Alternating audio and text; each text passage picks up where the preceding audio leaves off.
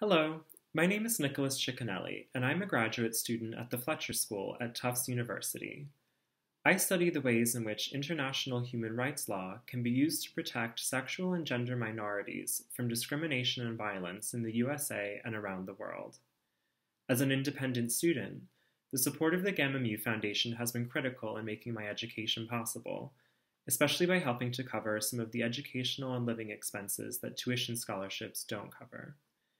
I cannot thank you enough for empowering me to continue my studies and to pursue my research.